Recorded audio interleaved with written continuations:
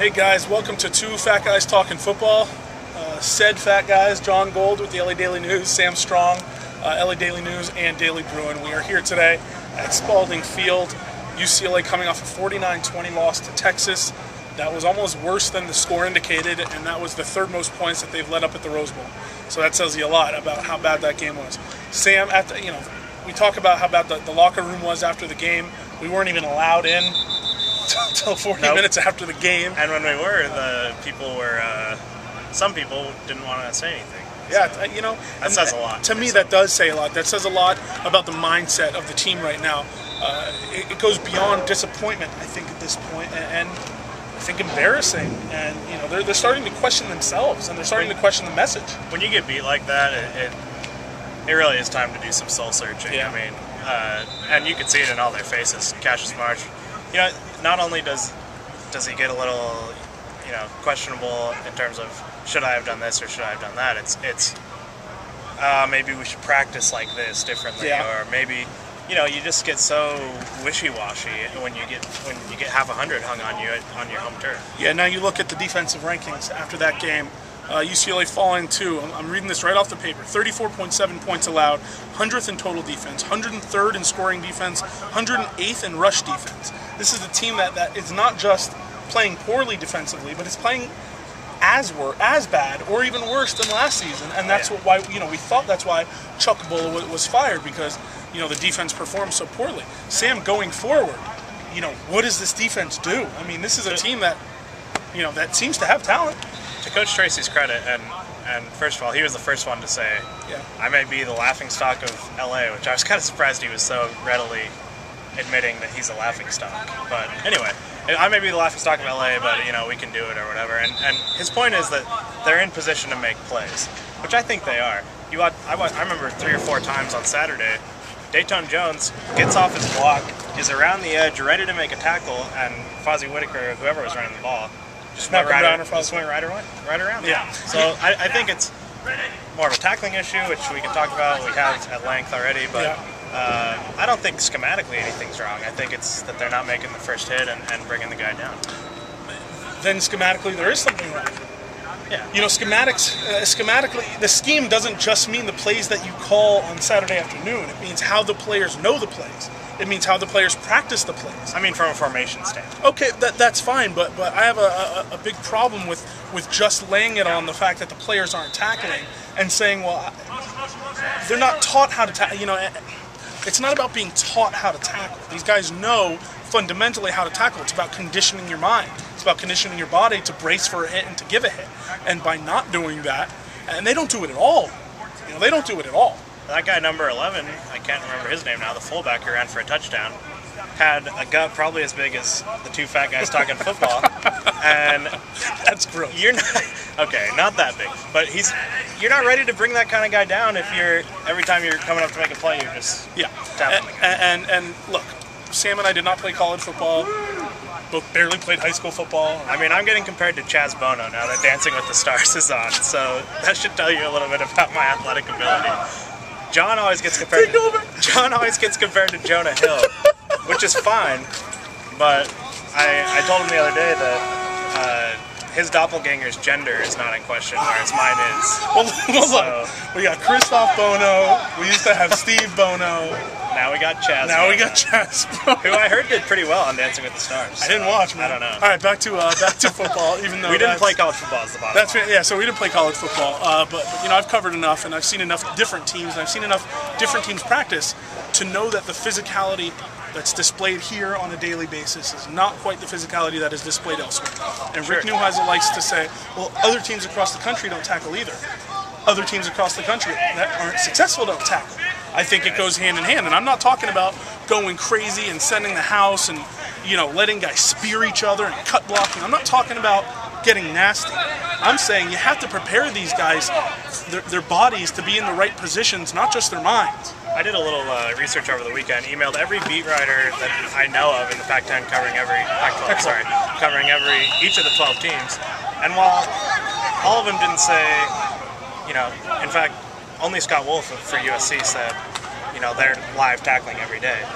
People said they're taking down scout players. Exactly. You know, they may not be wrestling people to the ground, but you know, they're not tapping guys. They're not tapping guys. And you know, yeah, sure. If you know, X-string linebacker, or if starting linebacker hits X-string running back, who's on the scout team, I don't see a problem with that. And more importantly than that, to me, is the fact that this team has more depth, especially at key positions, physical positions, defensive line, linebacker, wide receiver, running back, the positions that would typically get hurt if you were in that kind of situation.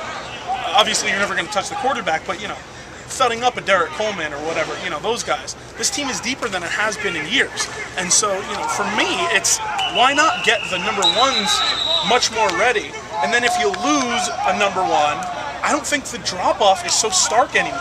And I think Rick Neuheisel is still going about his business as if he has the barren roster that he's had, you know, over his 4-year tenure here. I think it comes down to Neuheisel. I talked with Clark Lee the other day, and he said, we made a decision early in fall camp, based on what happened last year, that we weren't going to tackle anybody full. And I don't want to say Coach Lee was upset about it or anything, but it didn't seem like it was up to him or really up to anyone else. Yeah. And you know, this is something that's gone on at UCLA for a long time. And you know, we kind of preface this with, who are we to question? Yet Chaz, Jonah. Chaz and Jonah. Chaz and Jonah can question whoever they want. Let's make that clear. John and Sam, we have no idea. But what I'm saying is, Lane Kiffin today on the Pac-12 conference call, I asked him point blank, do you tackle? How physical are you? And how bad was it last year when you didn't tackle? And he said, quite frankly, it was really bad last year. It really hurt us, yada, yada, yada. And he ended up with this great quote, all I know is if something's not working, you have to fix it. Or you can't keep doing the same thing. Sure. That's my point with this, is that through 3 games, it ain't working. It ain't working at all. Something needs to change. You know, it's the same every single day. Every day. And he acknowledged that there's a trade-off. There is a trade-off. And I agree with that. But I can't remember a time in the first 3 games where, besides maybe that Damian Holmes tackle against Houston, where the first guy came up, you mean wrapped him up. The ref? Well, that was against San Jose State. Okay.